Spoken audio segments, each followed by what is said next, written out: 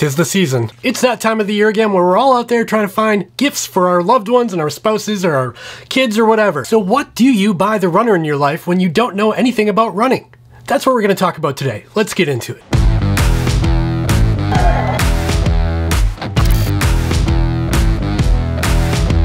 Hey everybody, welcome back to my channel. I'm Dave from Chase the Summit, and today we're going to talk about gift ideas for the runner in your life. This video is meant for people who are out shopping for their runner friends, family, kids, parents, whatever. You may not know everything about running, you don't know about the gear, what's involved when you're running in the winter, in the summer, what kind of things you eat, what kind of things you wear. These gifts are going to range from really cheap, from down to like $5 or $10, and they're going to go all the way up to about $500, so bear with me, there's a lot to cover today. Before we get into it, if you enjoy this kind of video, please give me a thumbs up down below and consider hitting that subscribe button so you don't miss more videos from me in the future. I also want to let you know that down in the description down below, I will have linked all of the products that I show in this video, so if you're interested in any particular one, make sure you check that out. Those are affiliate links and they do help support my channel, but they cost nothing to you. Okay, let's start with some of the cheaper stuff. Stocking stuffers. The first thing that comes to mind for me is nutrition items like gels or goos. In particular, I really like these Cliff Shots. This one's the citrus flavor, and I found that the citrus flavor really doesn't make me sick. It doesn't really affect my stomach.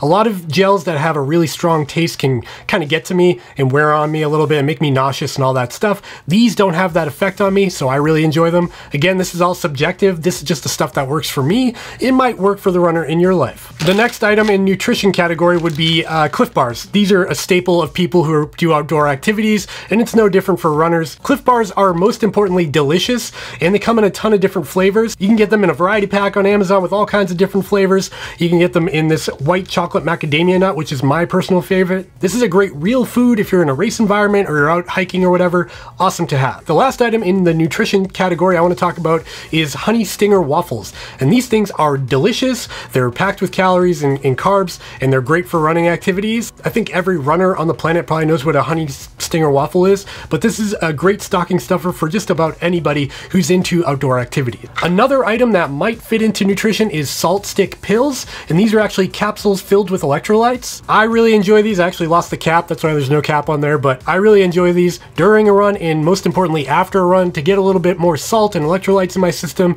if I'm feeling a little bit foggy after a run. You can get these in a variety of sizes. They come with like a sample pack with only a few in them, and you can also get this big one with 100 in them. So if somebody's never tried it before, maybe get them the beginner pack with just a couple to see how it works out for them, and maybe they'll buy more in the future. Another great stocking stuffer for the runner in your life is lube. It sounds weird to say out loud, right? So this lube in particular is Body Glide. I love this stuff so much, I basically don't leave my house without it, even when I'm not running. You can basically stick this anywhere in your body, the nether regions, under your armpits, on your shoulders, on your feet, and it prevents chafing and blisters from forming. It works really well. I've used this on 100 milers. It's amazing stuff. Again, this comes in a variety of sizes. This is the really little one that's really nice because you can stick it in your race vest for race day. It also comes in a much larger size that's more like a deodorant stick. Again, this is really inexpensive. These range from like, I think this is like a $5 stick. They go up to like $10 for the larger version. So it's a nice little cheap thing to stick in the stocking. The last stocking stuffers I want to talk about are reflectors. These come in various different sizes. This is an Amphipod version,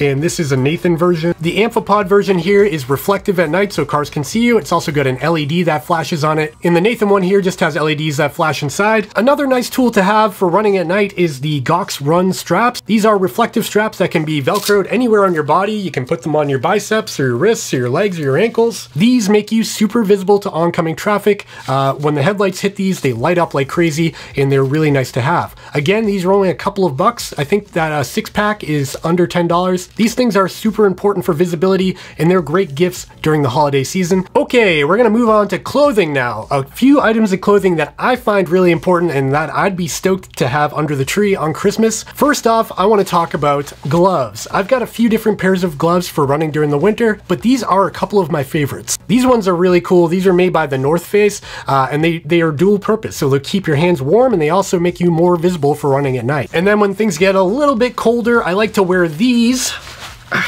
These are the Outdoor Research Storm Tracker gloves, and these are definitely not designed for running. I actually use these for ice climbing too, but they are nice and thin. They don't really get in the way. I don't like big bulky gloves when I run. These are nice and thin, but they also keep you very warm because they have a Gore-Tex windstopper membrane on the outside. I usually pull these bad boys out during a race in December that I do every year, which got canceled this year. Come on, man. I tell you what, if my wife put these in my stocking, I'd be pretty stoked about that. Next up, I want to talk about Injinji toe socks. A lot of people have never tried toe socks because they make you look silly when you don't have shoes on. I know, especially for me as like a guy, when I put these on, my kids just laugh at me. They think I look silly. But I tell you what, these things are the most comfortable socks for really long distance runs. I wear these for every 100 miler, 50 miler, 50K, even just regular runs, training. These are just amazing socks because they prevent any form of chafing between your toes since they wrap around all of your toes. Injinji toe socks come in a variety of different styles and shapes. These are the no-show, but I also wear mini crew, which raise up just beyond the heel of your shoe to protect your ankle a little bit when you're running on the trails. They also don't do that annoying thing where they slip down into your shoe and you can't get them out. So mini crew or no-show are my go-tos for Injinji toe socks. And again, these are pretty inexpensive. I think they're around $15 and a great gift idea even for people who have never tried them before. This next item I'm already wearing. This is the Outdoor Research Helium 2 rain jacket. This item gets a little bit more expensive. I think it's about $130 typically, but you can usually find it on sale pretty often. But this is an essential piece of gear for every runner or even people who just go hiking or whatever. It's super lightweight. I think this jacket is under 5 ounces and it bunches up into a tiny little ball that you can stick in your pack, but it's fully waterproof. That's what's really awesome about this jacket. So if you get into nasty environment like winter running and you're trail running, you're getting hit by the wind, it's snowing, it could be raining, this is just a great tool to have in your vest or your pack or whatever. All right, next up I have the Path Projects Sykes shorts, and yeah, it's the winter now. I'm not wearing shorts every day, but I still wear them occasionally. What makes the Sykes shorts so awesome is A, they're super comfortable and breathable. They don't have that annoying like built-in underwear inside, which drives me nuts in a lot of other shorts. And in the back, there's a giant pocket. There's actually 3 pockets in the back, but the most important one for me is this center pocket because check this out. This is an iPhone 12 Pro. This fits into, it's a little snug, but it gets in there and it zippers up tight. So it's super secure, it has a phone inside, and it doesn't really bounce around too much. Finding a way to carry an iPhone around is pretty difficult, and the Path Project Sykes shorts do it awesomely. So they've become a real favorite of mine. The Path Project Sykes shorts are, I think, $47 right now, and they're worth every penny. All right, that wraps it up for clothing. Now I want to talk about a couple of items that are related to hydration. We all got to drink water while we're running, right? It would be a problem if you didn't. This first item is super handy for anybody who's a trail runner, a hiker, an outdoorsy person in general. Nice to have just in your car if you're that type of person. This is the katadyn BeFree Water Filter. So if I unscrew the cap here, the whole filter is inside of this little capsule here. What's amazing about this is you can be out on your run, unscrew this, scoop up some dirty water in this bag here, this pouch, throw on the top here, and drink right out of it right there. It's filtered right through the cap, and it's got a really high flow rate that makes it really easy to drink from. It's good for removing like cryptosporidium and giardia from your water source, so it's safe to drink. Love this thing. I've had it for a couple of years. I might need a new one this year because it's looking a little dank, but it's a great tool to have and something I bring on every single trail run where I'm out there for a couple of hours or more. And another item on the topic of hydration is a handheld water bottle. I actually have a whole video dedicated to the handheld water bottle and why it should be the first item you buy as a new trail runner. These things are just so versatile. They're so handy to have, literally handy because it's stuck to your hand. You literally just stick it on there. You don't have to hold it. You don't have to grip it. A lot of people have the misconception of a handheld being uncomfortable because it's on your hand,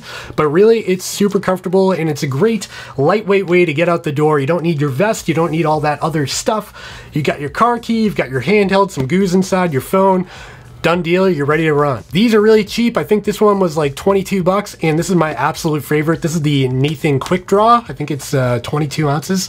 It holds a ton of water for what it is, and I can go up for like 3 or 4 hours with just this. Okie dokie, let's get into the fun stuff. Well, I think it's fun at least. Electronics. Now that it's dark at like 4 o'clock every day, you gotta have a headlamp. And what I've found lately is this BioLite 750 headlamp is just a beast. It is so bright, it's crazy bright, and it lasts forever. forever. What's cool about the BioLite 750 is that it's actually got this brick in the back here, and it actually displaces a lot of the weight that's typically in the front of a headlamp. Usually you've got a big heavy thing hanging off the front of your head, and that typically tends to bounce while you're running, and it's super annoying. BioLite solved this problem by taking all of the weight that's typically up front and putting it in the back. An added benefit to that is this is a huge rechargeable battery that lasts forever. The light on this thing gets up to 750 lumens, which is just crazy, mind-blowingly bright.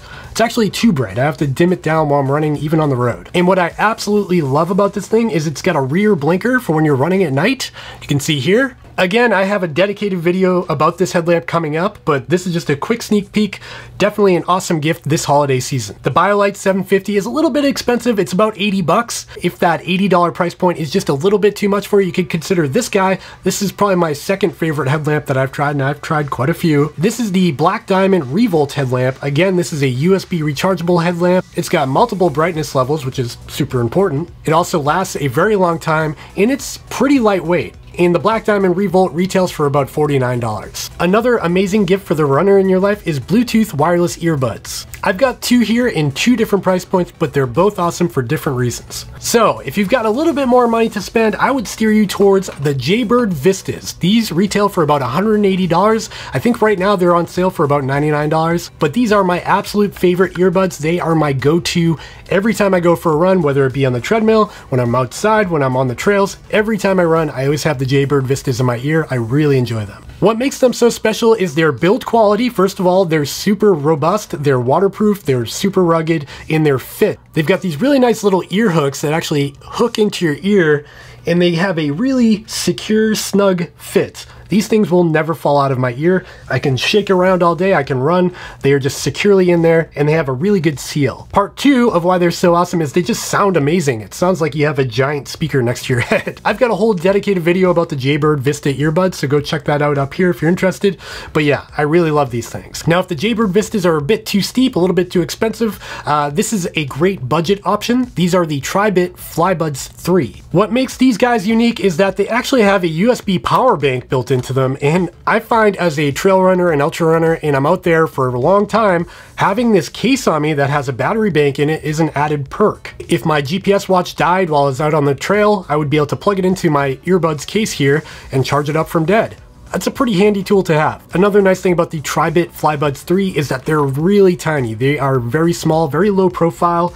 When you stick them in your ear, you can barely tell that I'm wearing them. They're very comfortable, very secure fit again, and they sound really good. Not quite as good as the Jaybird Vistas I just talked about, but very good for around $30 or $40 on Amazon. Okay, this next one's gonna be a little bit weird, but it's something I've newly been introduced to and I've quickly fell in love with. This is the TaoTronics Massage Gun. After a really long effort, when you have like tight calves and muscles that hurt and things just feel all tight and you want to loosen up, you could foam roll, or you could pick up one of these TaoTronics massage guns and blast them out with an electronic percussion therapy. What's cool about this massage gun is it's actually relatively quiet for what it is. I tried one before that was super loud. It sounded like a power drill going off every time you turned it on and off, but this one,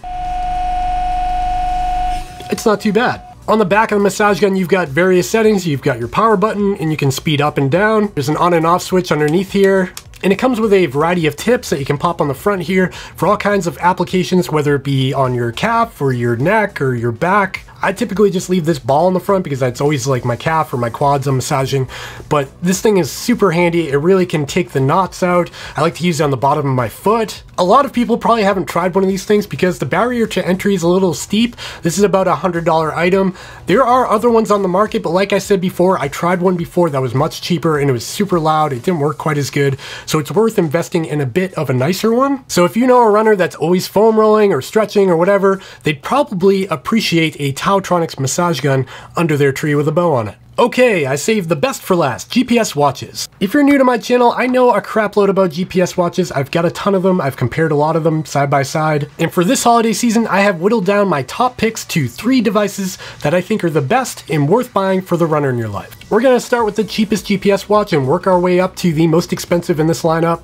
To start this off, we're gonna talk about the Coros Pace 2. This watch retails for $199, and I tell you what, you get so many features for 200 bucks in this watch. Not only is it only 29 grams and super lightweight, it packs in a punch. It's got running power from the wrist itself, it's got great GPS accuracy, it's got a good heart rate sensor on the back, and it all comes in a pretty stylish form factor. Coros really changed the game when they released this watch because it really set the bar high for watches that are released at around 200 bucks. Picking up the Coros Pace 2 is a great option, and it's going to be a great gift this holiday season. Unfortunately, supply and demand has been an issue with the Pace 2, and they're trying to pump out more out of their factory, but man, they're selling out of these like crazy. But if you can get your hands on a Coros Pace 2, definitely pick one up for the runner in your life. Alright, next up in the GPS watch category is the Apple Watch SE, and this is something I didn't expect I'd be saying, but I really enjoy my time with the Apple Watch SE. If you know a runner that has an iPhone, that's very important because it only works with an iPhone, and maybe they're tracking all of their runs with their iPhone, they need to move on to the next step, or they want to really have a way to integrate with their iPhone and be able to answer calls and messages and also be able to track their runs with it, the Apple Watch SE is awesome for $279. The only downside to this watch is the battery life is kind of so-so. You only get a couple of days out of it before you need to charge it again, whereas something like the Coros Pace 2 has up to 30 hours of GPS battery life and can go for like 3 weeks without having to charge it. But it's for a different type of person. If they're more of a techie person, they want to be able to answer their phone calls and, you know, listen to music and all that stuff, the Apple Watch SE is a better choice for iPhone users, of course. And this final one is for the hardcore runner in your life. Maybe they're a trail runner going for their 100 miler or 50 miler. Maybe they're a hiker. Maybe they're someone who backpacks for weeks on end. This is the Garmin Forerunner 945. This watch is not new. It's been out for a while now, but what makes this watch special is that its current price is around $500. For $500, you get a lot of watch with the Garmin Forerunner 945. The Garmin Forerunner 945 features full-on topographic mapping. It's got an accelerometer on board. It's got an altimeter, a compass, all of those things. It's also got incredible battery life and a ton of features for training. It gives you your VO2 max, it gives you all that data right on the watch itself, and I really have enjoyed my time with the Garmin Forerunner 945, so it's making it in this video for my top 3 GPS watches. I would only get this watch if your runner is super hardcore, somebody who spends a lot of time out there, they're logging, you know, 40, 50, 60 miles a week, and they need a watch that can keep up with that demand. Okay, that just about wraps it up for things you can buy for the runner in your life this holiday season, but I've got 2 more. These are kind of a bonus. First off, let's talk about time. Time is the most valuable asset in the world, in my opinion, in my life, and it's probably that way for a lot of you out there. This holiday season, try to give that special someone in your life a little bit more time to get out and run. Maybe it's an hour here and there. Maybe it's taking the kids to your mom's house or your dad's house. Maybe it's just finding more time to be together and go out for a run together, because that stuff is just so hard to come by. Sure, you can buy all these gadgets and widgets and headlamps and all that stuff, but if you don't have time to use it, it's not valuable to you. So time, if I could buy it, I would buy all of it, but you can't, so you gotta try to make it. And my final thought here is something that may be a bad idea, but I don't know, let's talk about it anyways. If you know somebody who's been eyeballing a race, maybe in 2021 when things won't all be canceled, maybe you could buy them that race registration and print it out from Ultra Sign Up and stick it in their stocking or wrap it up or something like that. Something to keep in mind here is if they were on the fence about it, if their training isn't ready, I wouldn't buy it then, but if it's somebody you know is ready for that race and maybe they just don't think they can afford it, like if it's a 100 miler and several $100s, contributing to that would be a big deal to them. And some of these big races can get really expensive. I think that would be thoughtful and kind of a clever idea to help them hit their goals. Okay, that's all I've got for you today. I just want to talk about some of the gifts that I'd be personally excited about to see under the tree this year, and I bet the runner in your life will also be. I hope you found this helpful, and if you did, make sure you hit the thumbs up down below and consider subscribing to my channel so you don't miss more videos from me in the future. I also want to remind you that I have links to all of the things I talked about in this video down in the description down below. Those are affiliate links and they do help support my channel, but they cost nothing to you. I think I'm done now. I'll see you next time.